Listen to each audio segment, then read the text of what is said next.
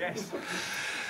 So Jackie, you talked there about Ken, and we all much appreciated what he did. What do you think Ken learned from his years trying to run the Matra?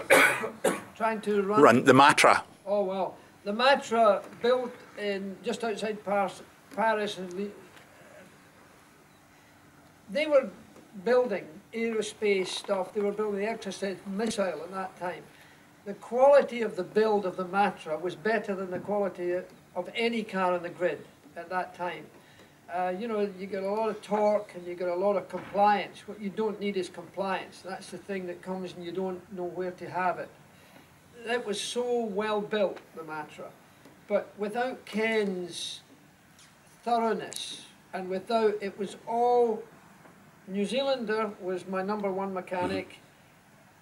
Unfortunately, my second mechanic was English, and then there was another Aussie, because a whole lot of the Commonwealth came over, and a huge number of very good Australians and particularly New Zealanders came as mechanics.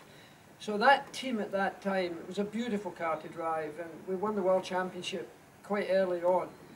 And Ken was never excited when you won a race. He always did that after a race. It was, right, come on, move the stuff.